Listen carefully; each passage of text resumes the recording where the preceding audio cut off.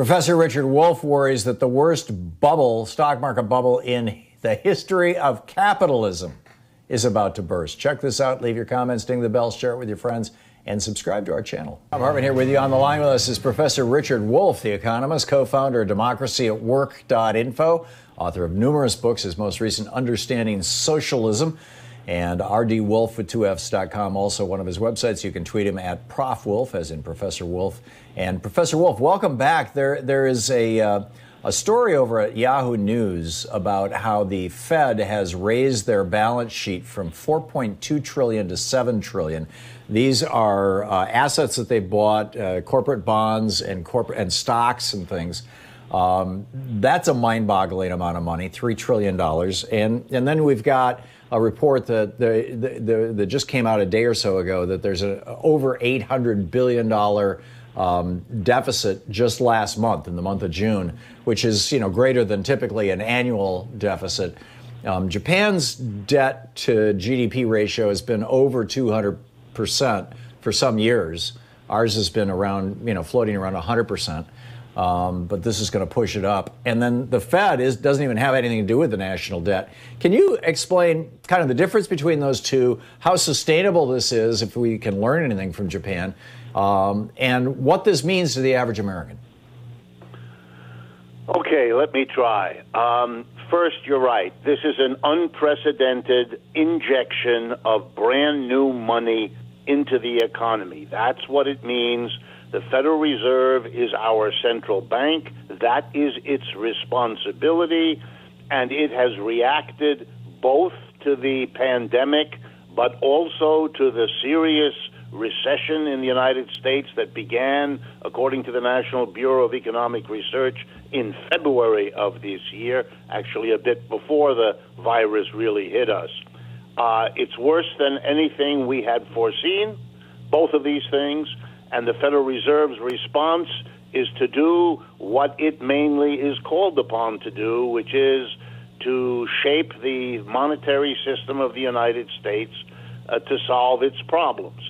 It now believes clearly that the problem is so severe, so profound, so threatening to everything that the United States economy and society have been and are, that an unprecedented injection of over $3 trillion and more counting, because they're doing this every day now, has to be done, number one. Number two, it is separate from the national debt. The national debt is not something that the Federal Reserve directly is concerned with. The national debt has to do with something done by the United States Treasury, not the Federal Reserve. And the job of the Treasury is to borrow money when the government spends more than it takes in taxes. Since we're in a crisis, pandemic plus recession, the government has to spend like crazy for the same reasons of stimulating the economy that drive the Federal Reserve. But in order for the government to do that, the Treasury, spend a lot, it either would have to tax people, which would make it even more unpopular than it already is, or else borrow. Since the Trump administration gave one of the biggest tax cuts in history barely 2 years ago, December of 2017, we're in a very bad place when it comes to spending a lot of stimulus money, so the Treasury borrows, issues IOUs, borrows money, and spends like the proverbial sailor. So we have the Treasury pumping in stimulus by borrowing money that would otherwise sit there, and the Federal Reserve pumping money into the economy. So, of course, any astute observer should understand that after all the dust clears, the extra money being created out of nothing by the Federal Reserve finds its way, in part, into the hands of the government to fund this extraordinary spending in excess of taxes. The last thing, this combination means that there is no mystery about the peculiar and rather sick performance of our capitalism right now, in which we have over 50 million people having to go on unemployment for shorter or longer periods of time. desperate decline in the standard of living of the mass of our people on the one hand, and a booming stock market on the other. And the reason is simple. All that extra money that the Federal Reserve pumps in, only part of it funds the deficit spending of the U.S. government. The other part goes directly into the stock market, where it fuels the buying and selling of stocks as they are flipped from one person to another, everybody using the easy money they can get, the new money from the Federal Reserve, to buy shares and sell them to the other guy who's doing exactly the same thing. And that produces what we call a stock market bubble, which is what everybody who is watching this process is holding their breath about, because if and when that happens, everything is going to crash. And the Federal Reserve, we all know, is so terrified that it has committed itself to keep pumping in money as long as necessary. But that's an open-ended invitation to produce what could be the worst bubble in the history of capitalism.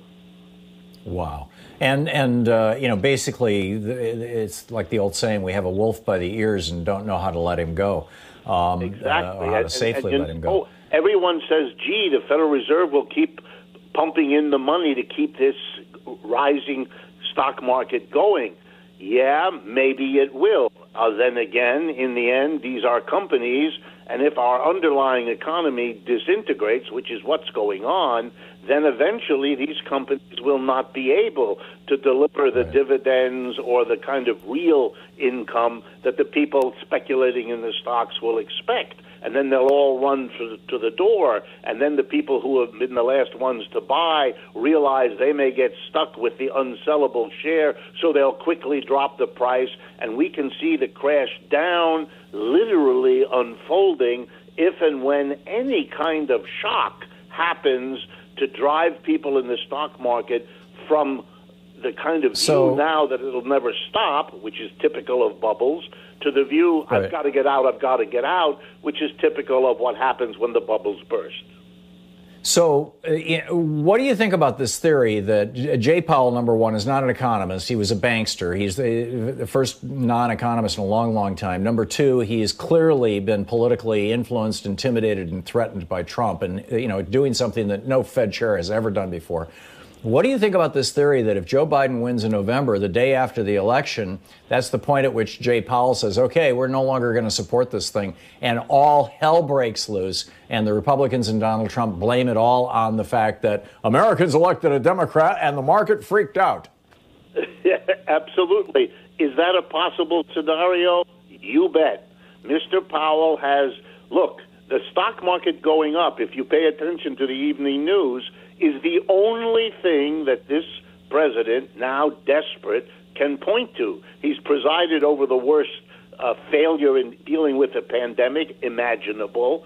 This country has 4.5% of the world's population and 25% of the world's COVID cases and COVID deaths. I mean, that's a screaming failure if you ever saw one. And ditto the economy. So if there wasn't a stock market being boomed up by the Federal Reserve, there would be nothing for this president to point to exculpate himself, at least with those who are rich. So, yes, they might bail the minute Mr. Biden wins the election, if he does, and that would plunge the new administration into a horrific crisis, not so different in a way from what Bush handed over to Mr. Obama.